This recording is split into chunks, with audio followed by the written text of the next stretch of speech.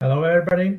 So I'm Kára from SUSE Labs. I'm working on performance team, and I'll be speaking about controlling I/O. So what's actually the motivation of controlling I/O? So like these days, the sharing of the machine by different entities, and by different entities, I can mean different processes or like different containers these days, or different virtual machines. So simply the machines become more and more shared by these different entities. And so these entities need to share resources such as CPU, memory, or IO bandwidth. And basically this talk will be mostly about sharing of the IO bandwidth. So usually when you have these different entities, they are not necessarily cooperating with each other, or generally they are unaware of each other. So it has to be somehow involuntary sharing of resources. So you have to enforce some kind of sharing. Although we don't like expect usually like strictly malicious entities. Like we usually want to guarantee some quality of service to a particular container, VM, process, or we simply want to limit usage of resources by a particular entity. And so IO control is about how to do this for basically IO bandwidth. So the basic concept when controlling IO is, or property is, whether this control is work conserving or not work conserving. What does it mean? Well, if the controller tries to maintain the overall system performance, so if say like there is 100 megabytes per second of disk throughput available, then work conserving controller will split this bandwidth among the entities that simply want to do IO, while non-work conserving controller would just say limit each entity to 10 megabytes per second. And if there is just one entity that wants to do IO, then it will like only 10 megabytes per second of the IO bandwidth will be used, regardless that like the disk is mostly idle. So usually the controllers pick some trade-off between like the totally work conserving, you don't want to waste a bit of your total performance, and on the other hand, like the non-work conserving, where you strictly limit every entity. Usually each controller picks some trade-off between this, because usually the trade-off is between like quality of service guarantees you can provide and the total system performance you can achieve, because you don't want to waste too much total system performance. On the other hand, you want to provide at least as good quality of service guarantees as it gets.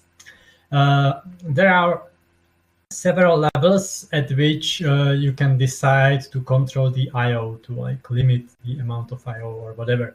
You can do this on per process level, you can do it on per C group level, or you can, for example, control it on per IO type level. So you can like treat differently reads and writes, say.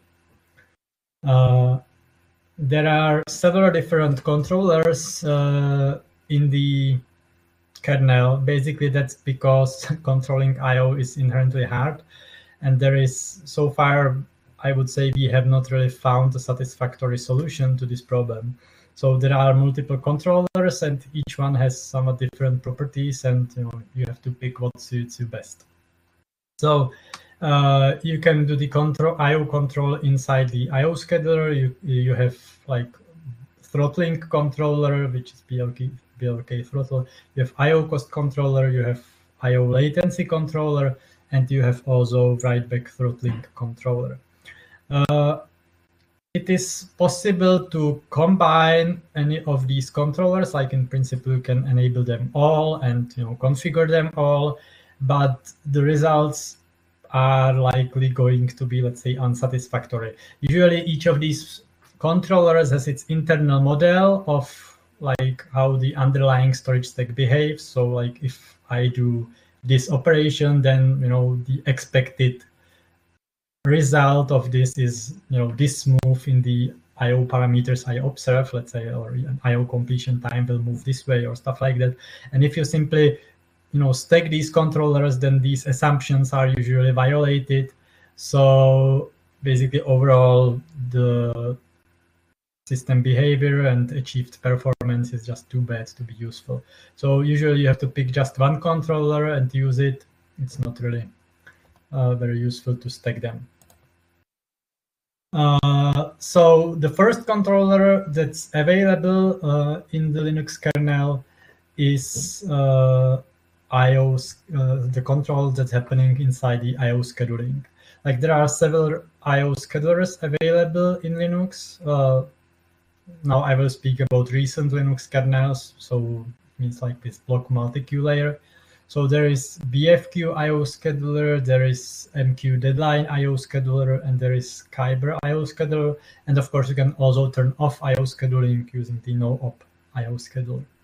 Now, out of these schedulers, only BFQ currently provides, like, let's say, extended IO control guarantees. MQ deadline allows some differentiation between reads and writes, scheduling them somewhat differently, but only BFQ allows you to configure, let's say, how different C groups, so controlling IO for different tasks or different C groups, stuff like that.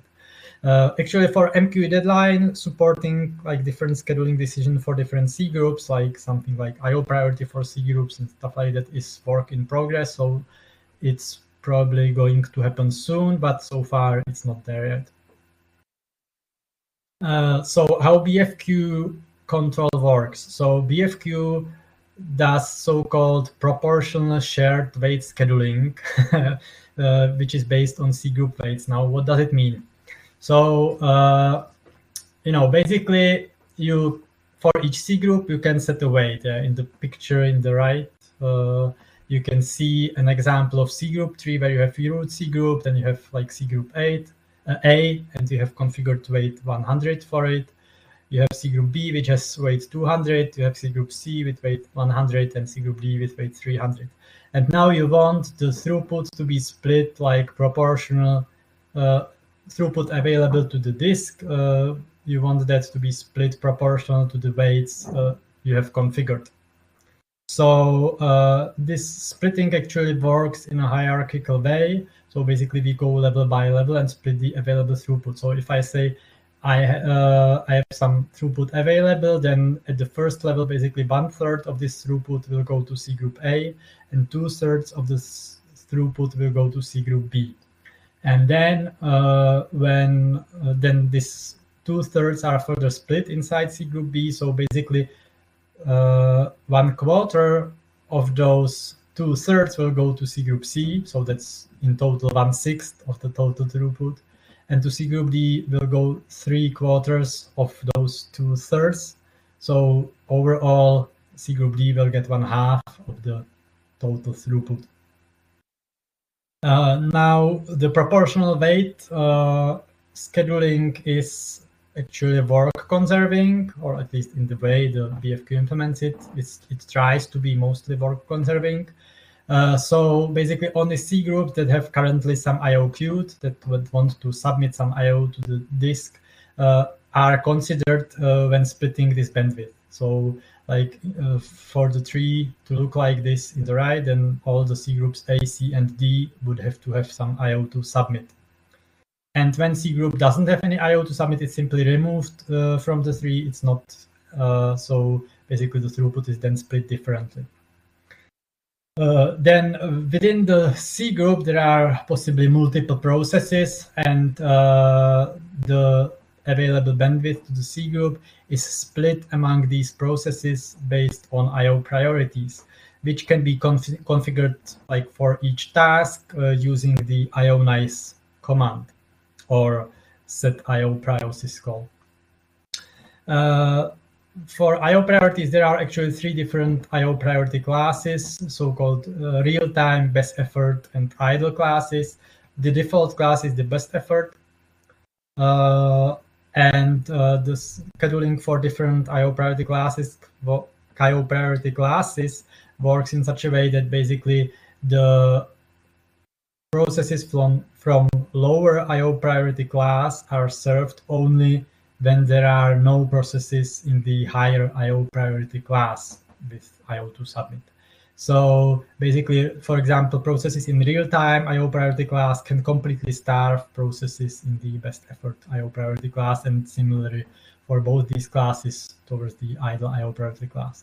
Then within, like among the processes that have the same IO priority class, basically you can configure the priority inside this priority class, and basically the different priorities correspond to different weights inside this tree. So basically then the throughput is split based on the weights that are computed from the IO priorities. And that's just linear scaling. So simply, higher priority means higher weight. Okay. So that's about how it basically works. And now, there are several kind of pitfalls with this, or reasons why you observe different results than you could maybe naively expect when you configure weights for C groups, like I have described. Like I have described that the throughput, that the C groups would split bandwidth in particular fractions, but the devil is in the details, because you will frequently find out that actually the observed throughput is rather far from the configured fractions. And basically, one of the big reasons why this happens is that usually C group doesn't have IO to submit all the time. So when this happens, then like consider, for example, two C groups. One is like has higher weight, one has lower weight, and they both like submit 1 megabyte worth of IO, and then wait for it to complete, and then then let's say do a bit of computation, and then again submit like say 10 milliseconds worth of computation, and then they submit another 1 megabyte of IO. And they both, like higher priority and lower priority C group, do this. Now, what happens? So first, both have IO to submit. So the higher weight C group gets more bandwidth. So it's able to complete its 1 megabyte of IO faster than the lower priority C group. Okay, but then the higher priority C group goes to that 10 millisecond computation period. So during that time, actually, there is only the lower priority C group that still has some IO to submit. And during those 10 milliseconds, it's actually perfectly able to submit all the IO that's still left to submit for it. So then basically, what you will observe is that both C groups actually have the same resulting throughput, because basically while the higher priority C group didn't have any IO to submit, the lower priority C group was able to cram all the outstanding IO to the disk. And then when higher priority C group has more IO to submit, it will queue it, but it has to wait until the disk finishes some of the lower priority IOs, because it's not able to take that many requests in parallel, for example. So it has to wait for a bit of lower priority IO and before it can submit more of the higher priority IO. So that's one of the effects that often happens. And this is related to the second point I have here, and that's the fact that current contemporary disks actually usually process tens to hundreds of IO requests in parallel. Yeah, this is especially visible with SSDs, but even like traditional rotational disks today are able to process 32, let's say, requests in parallel or stuff like that. And usually, if you can queue more requests to this disk, to the storage, then the throughput is better. So if the application is such that it always has IO to submit and it always submits lots of requests in parallel, then it will get very good throughput. While the application will just does submit one request, wait for it, submit one request, wait for it, then this will get this will result in rather low throughput. It's by far not the maximal throughput that the disk can provide you. So and this of course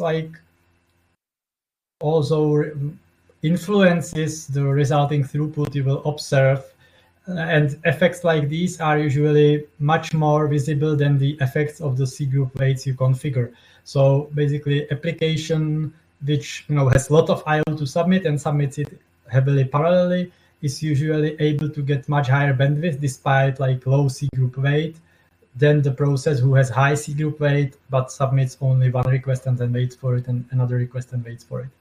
So that's another big reason why the observed throughput can be very different from the C group weight you have configured.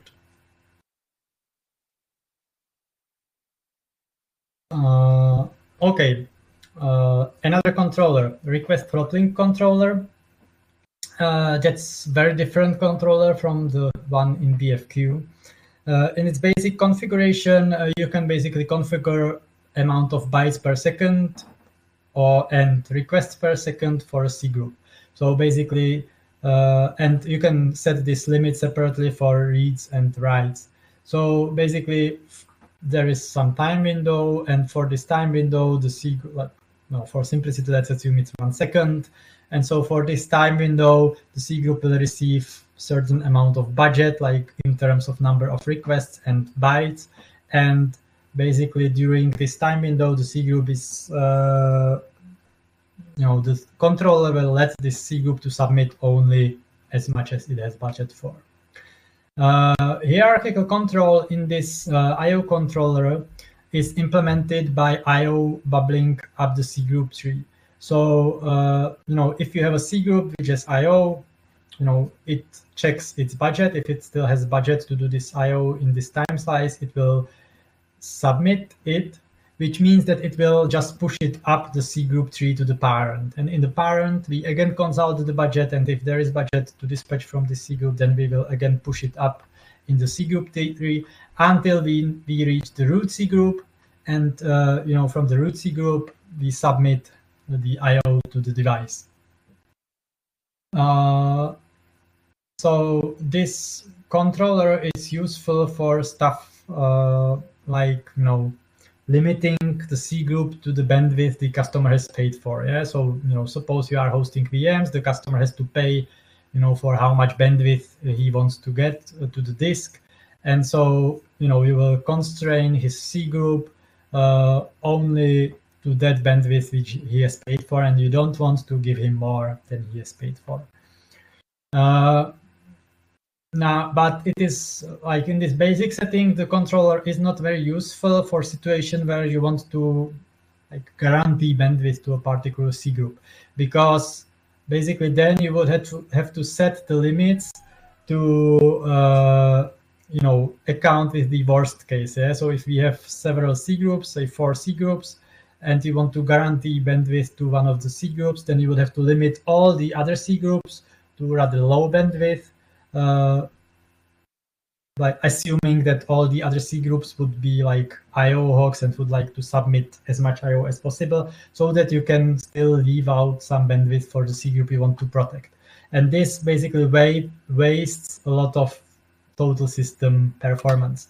So that's why this controller also implements something which is called low limits, and the original limits I was speaking about are called max limits. And the controller switches between 2 states. So, by default, it enforces low limits. So basically, if you have low limit configured for a C group, this will be the limit which is going to be initially enforced. Now, once all the C groups that have low limit configured are running at their low limit, so basically all of them are throttled by the fact that they've used up all their budget for a time slice, then you will switch to another state, which is here, and that's enforcing max limits. So then basically the idea is that initially you limit all the C groups low, and then when they all are bumping against this limit, you will release the limit, and you will increase the limit to the max limit. And while all the C groups can submit at least the low limit amount of IO, you will keep enforcing just the max limit. So like at this point, basically the low limit really becomes the amount which is guaranteed to a C group. And if the C group is not able to like submit the low limit of IO, then you will switch back to the initial state, and all the C groups will be limited by the low limit. Now, the problem with this idea as it is implemented is with C groups that are not really IO hogs, that simply occasionally submit a bit of IO, because these usually do not reach even the low limits. But you don't want them, you don't want to limit all the C groups to low limits just because there is some C group which doesn't want to do much IO, and so is not able to reach even low limit. So that's why actually there is another mechanism built into the controller, and that's the latency control. So there is like you can configure a latency target for a C group, and simply a C group that is not reaching low limit is causing the switch to the low limit enforcing only if its IO completion latency exceeds the latency target that's configured. Okay, so that was about the throttling controller, and then we can move on to the iocost controller. So this controller is somewhat similar to the BFQ controller. It also implements like proportional weight-based control, but for BFQ, the cost of IO was simply the number of sectors that are there. So for simplicity, number of bytes that are there in the IO request. The IO cost controller has a more complicated cost model, hence the name. So the cost of IO request is some constant A plus some factor B times the length of the IO. And these factors A and B are actually dependent on the type of the IO, where the type of the IO means whether it is read or write, and whether the IO is local or distant. So like there is some fixed constant, let's say, and the controller considers how far the current request is from the previous request, and based on that decides whether this request is local or distant. So you can configure these four constants or these two constants AB for these four various cases. So you can set these arbitrarily as you wish based on the properties of your underlying storage. And then the controller is also monitoring. So basically the controller is now enforcing,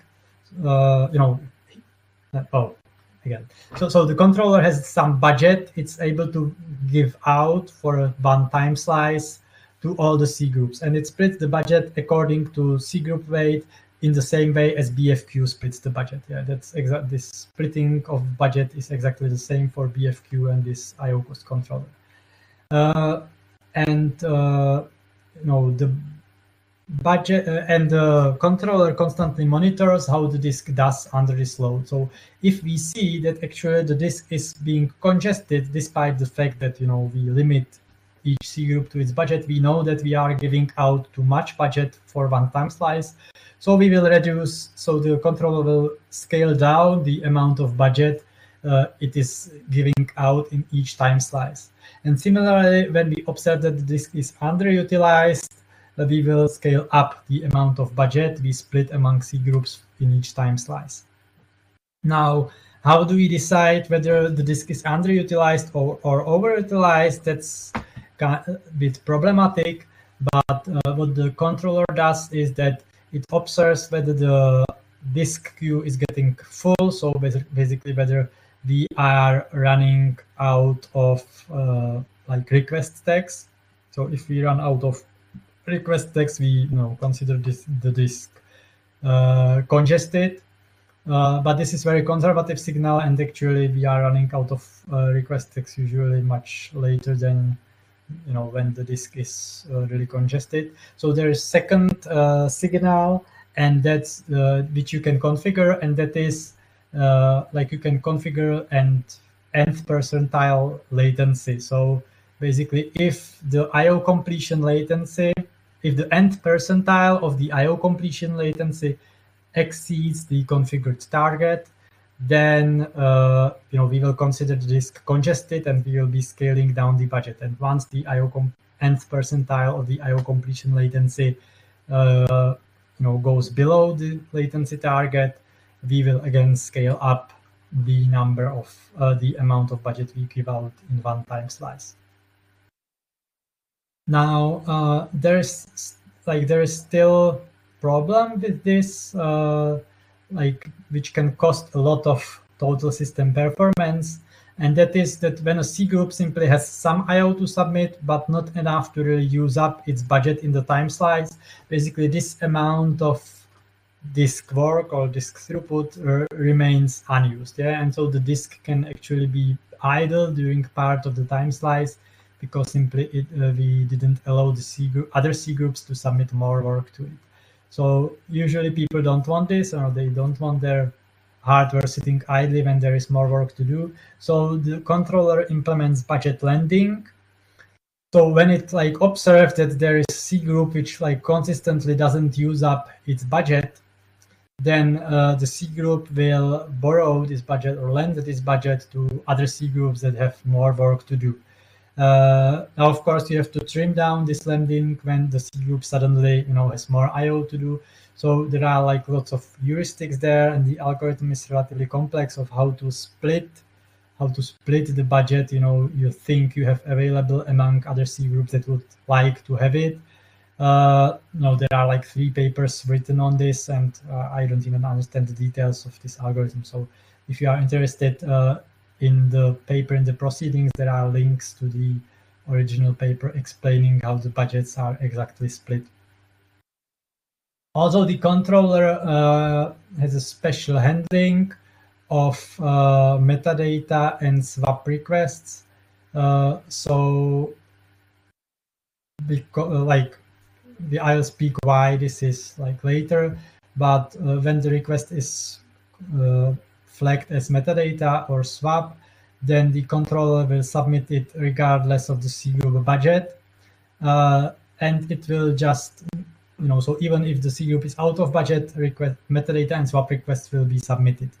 But still, the cost of the request is decremented from the budget. So we allow to go the C group into the debt, let's say. So eventually the C group has to pay off this debt, but we don't throttle metadata or swap requests.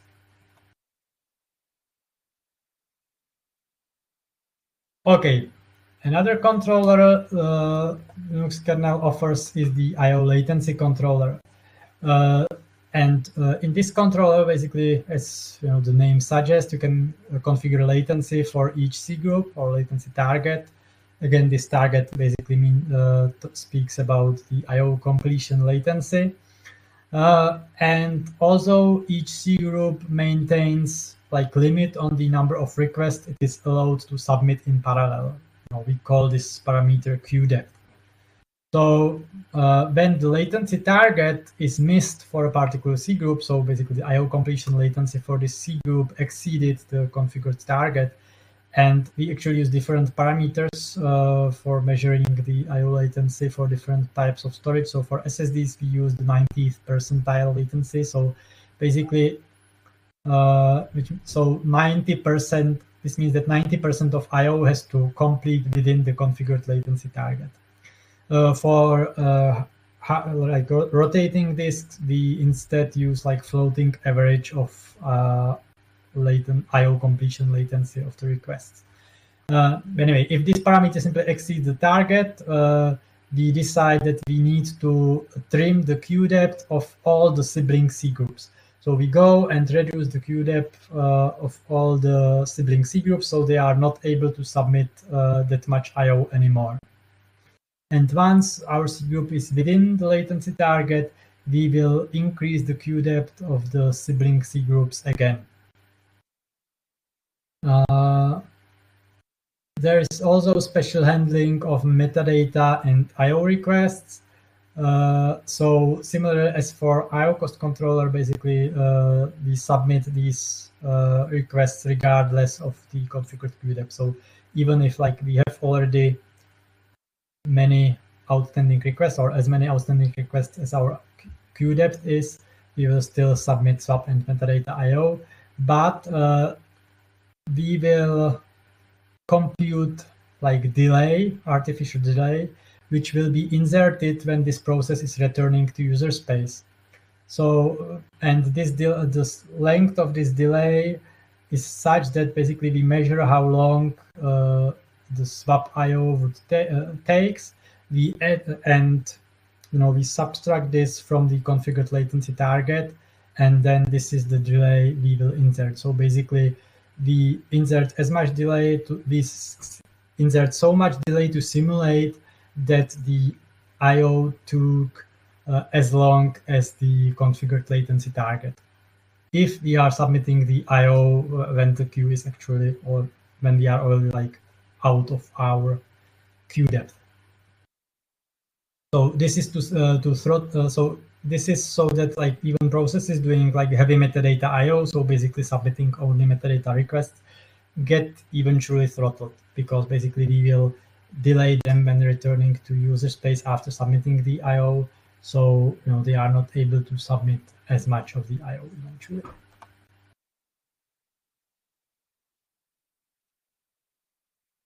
The last controller is so-called writeback throttling controller. This controller doesn't allow throttling based on C groups, only based on I/O type, and it's a controller that's aimed mostly at throttling writeback of dirty data from the page cache, because this tends to cause rather big like spikes of I/O, and this tends to increase the latency of reads that are happening, or generally this tends to increase the latency of other I/O that's happening, because there is large burst of these writes. So this controller is aimed to limiting such burst of write-back I/O. It's inspired by the Codel packet scheduling algorithm, so it actually tracks minimum latency. In this case, it really tracks minimum I/O completion latency for reads. And when the minimum I/O latency is over a given time window exceeds configured threshold, we will limit the amount of writes that any process can submit to the disk. So like similar as in iolatency controller, basically we limit the queue depth, and there are actually different limits for asynchronous, like background writes, and different limits for synchronous writes. Synchronous writes get somewhat looser limit, asynchronous write get tighter limit.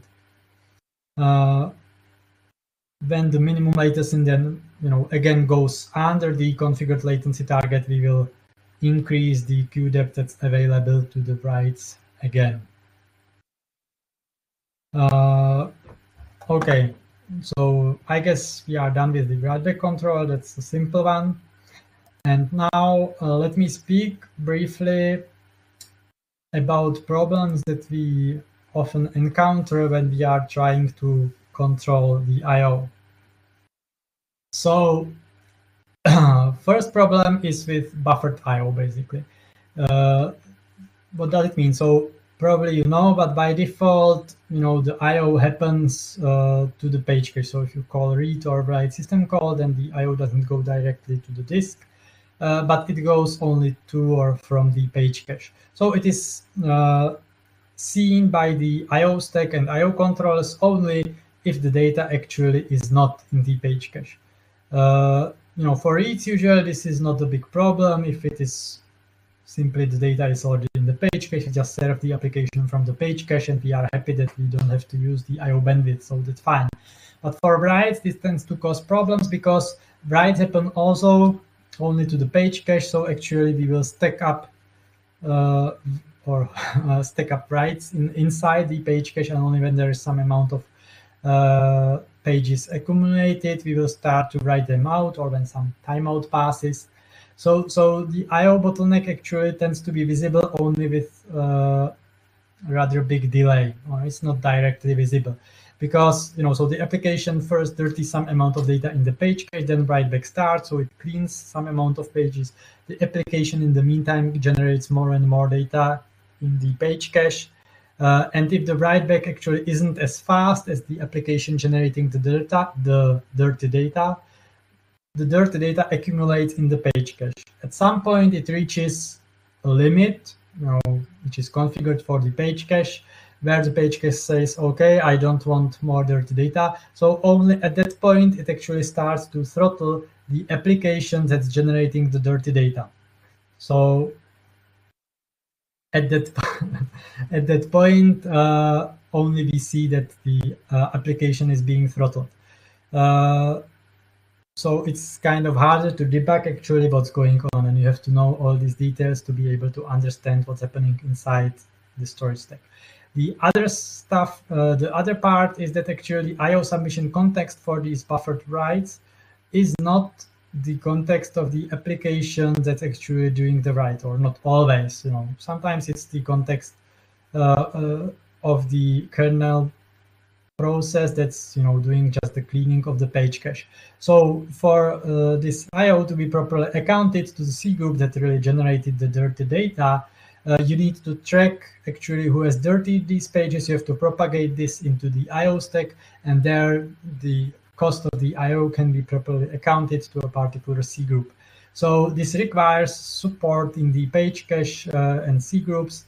And as a side effect, this is why only unified C group hierarchy supports proper tracking of buffered I/O.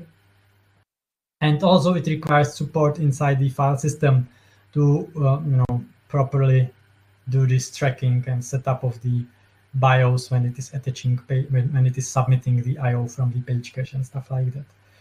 But currently, at least ext4, XFS, and BTRFS do have the support for this. So like all the major file systems currently support this. The other problem that we often observe is essentially a case of priority inversion. So, as you know, the I/O happens through the file system, and file systems are rather complex beasts. So they have all sorts of internal locking and also ordering dependencies. There are shared file system-wide data structures, or there is, like this service called journal, which also tends to serialize things.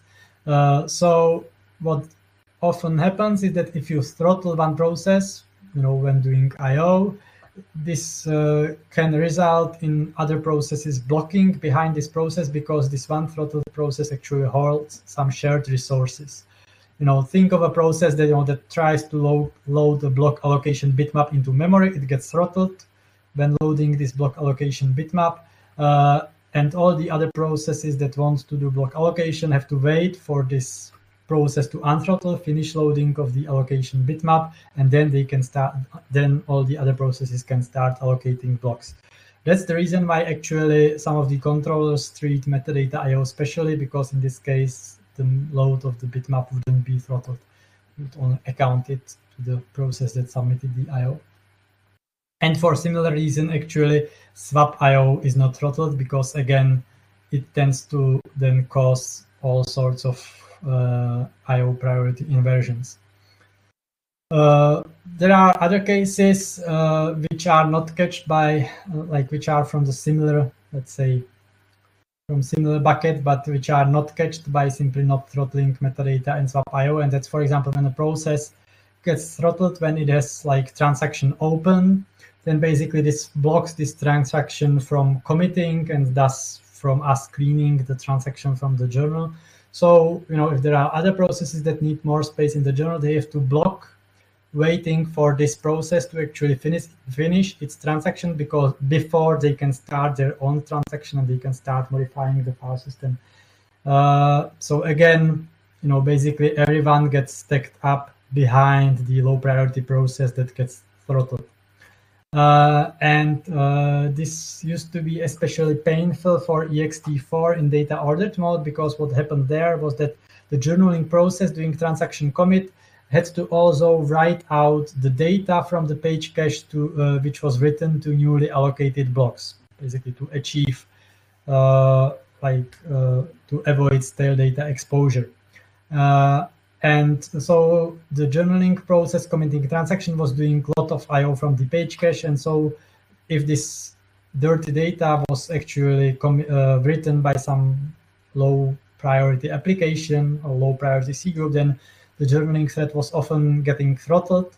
And this basically stalled all the journaling progress on the file system and basically stalled everybody else. Now, these days, actually, ext4 implemented the allocation of new blocks differently. It allocates blocks in so-called unwritten state. And so as a result, the journaling process, the journaling thread doesn't have to do as much page cache write out. Okay, and that's about it. So let me go to the conclusion. So like we have seen, so control of the I/O is rather difficult problem, mostly due to the deep and complex I/O stack. The behavior of the storage is non-trivial. It depends heavily on the type of I/O workload and stuff like that. And as well, the behavior of the file system and stuff like that is rather complex. And there is lots of different approaches to I/O control. Each has its own peculiarities, but you have to pick the one which suits your need the best. Usually, you have to make some trade-offs between the service guarantees you are able to provide to different entities and the overall system performance you are going to get. So usually to get the satisfactory results on your setup, it requires quite a bit of manual tuning for a particular hardware and workload. Yeah. So you have to observe your workload, how it behaves on your hardware, tune the parameters of the pick the controller, tune its parameters, and then these days you can usually achieve them satisfactory results, but it really requires quite a bit of manual work to configure this. So far, I wouldn't say that the I/O control problem is really solved. I believe we need to eventually come up with something better, but so far we haven't found it out yet. So yeah, that's about it all from me. So if there are still some questions, then we have time for a quick question.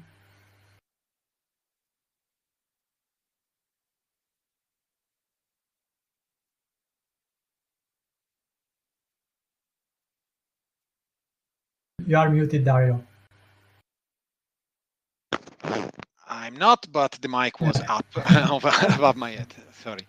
No, I was just saying that, yes, there is some time for questions if anyone has any, and I was thanking you for your presentation. If no one has questions, or while we wait, I am curious about something actually, although you probably answered already in the very last sentences of the talk. I was curious whether we do something by default, some settings of this default, which are not the kernel default one. I mean, if we change the default somehow in our distributions, other SUSE or OpenSUSE. So by default, we do not change anything. So by default, actually, all the controls are turned off. Yeah, so you have to consciously configure. Yeah. Usually, so it will be Michal will be speaking more about it in his next talk, like how to do this actually from user space. How you can configure this. So you usually have to configure systemd to somehow enable the controllers for you and set the appropriate parameters. So we don't provide any out of the box configurations for I/O control, I would say. Partly, I would say because it is hard, but yeah, surely wrapping it in some nice UI would be probably good. But as I said, at least currently, it requires quite a bit of like experimentation to get the parameters right. Is there any impact? And it makes sense that the controller are not enabled by default. Oh, there is a question. There is an impact in modern laptop / mobile power saving methods and I/O. There any impact? Oh, okay. So actually, this grouping of I/O, that's so like the controllers are not really aimed at saving power, and I'm not sure if you would be able to utilize them like that because the delays they insert are usually in terms of milliseconds at most, which is probably not that interesting for saving power. And also, like when the disk is idle, they usually tend to submit the I/O to get the good throughput. Yeah, but the system as such, for example, the writeback system and stuff like that, tries to delay the I/O and group it together exactly so that the disk is, for example, allowed to spin down and stuff like that. So yes, but for example, for reads, you probably don't want them to delay because if someone does read, then basically there is expectation that the data is going to be needed and there is application that needs this data. So if you are delaying this I/O, you are delaying the user, and user usually doesn't want to wait for the disk to come up, so that it can save power. Usually, user just wants the work to get done. So for the read I/O, you probably don't want to delay it. For writes, we already do delay it to kind of allow the disk to spin down. So there is configuration called laptop mode actually, which you can enable, which like even more tends to group and delay the writeback of the I/O from the page cache.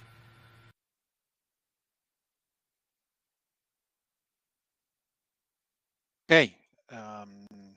Yeah, and not really again about default, but what would be interesting probably, I'm talking about my main use case is virtualization. I would be, if not default, which is not possible, not only very hard, but probably not possible, to be good to have some even generic advices that we could give out and Yes. some documentations about if you want to achieve, I don't know, this level of fairness, or if you want to prioritize this or that other workload, do something like that. But this is also quite hard, I guess. Well, that's actually partially what we try to achieve. So Michal's talk, part of the motivation of it is actually exactly to gather then the results in some kind of TID, a technical document that explains to the customers actually, what they can configure, what are the likely results, and what they have to watch for. And so at least we have this documented, and then interested customers can like read it so that they don't have to find out everything on their own or actually through Bugzilla asking us why this doesn't work. Yeah, because that's what's happening now, that usually customer tries to configure this, then finds some strange results, and then opens the bug, and we have to explain to them that actually what they observe is kind of expected. Yeah. Okay. Thank you again then. We are at the end of the talk.